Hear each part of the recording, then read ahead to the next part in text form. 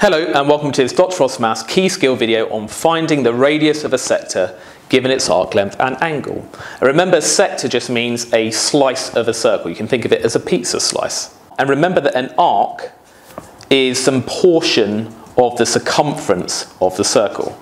So if the circumference is the full way around the circle, the full perimeter, an arc is just some portion of it. So the area is a sector, this curved length here is known as an arc.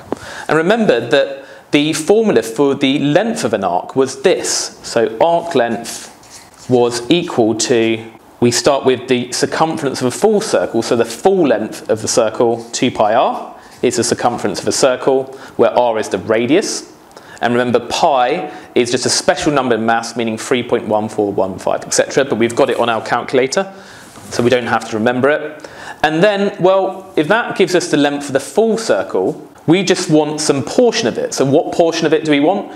Well, whatever this angle is, let's call it theta. We do theta 3/60ths of a full circle. So if I've got a diagram like this, I've got an angle theta here and a radius r, and I want to find this arc length here.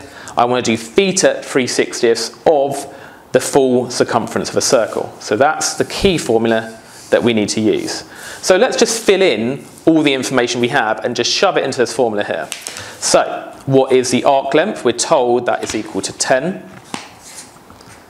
What is theta? The angle at the centre of the circle, that's 35. So 35 over 360 times by 2 pi r. We don't know what r is, so we're just going to leave it as r. And then this just becomes a case of solving an equation. We need to find out what the value of r is, because that's the one unknown in our equation. Now let's just do it bit by bit. I don't like fractions in circles, so I want to get rid of that divided by 360. So I'm going to multiply both sides by 360 first. And 10 times 360 is 3,600. And the timesing by 360 gets rid of that over 360, leaving 35. You don't want to times this by 360 as well. That just stays as 2 pi r. So this is a bit simpler now. I could simplify this if I wanted to. So 35 times 2 pi r, well 35 times 2 is 70. And then we've still got the pi r. And now this r has been multiplied by 70 pi. So let's divide both sides of the equation by 70 pi. So I do 3,600 divided by 70 pi. And that gives me 16.4 to 3 significant figures. And dividing by 70 pi gets rid of that times by 70 pi, leaving just r.